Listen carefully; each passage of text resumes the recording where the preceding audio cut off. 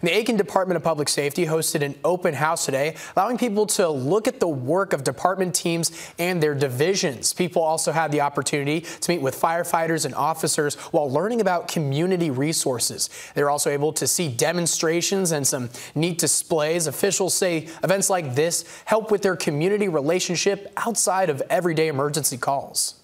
Absolutely. It makes a world of difference in our relationship building, our understanding what the community expects, but also understanding working within our policies and procedures and rules and regulations.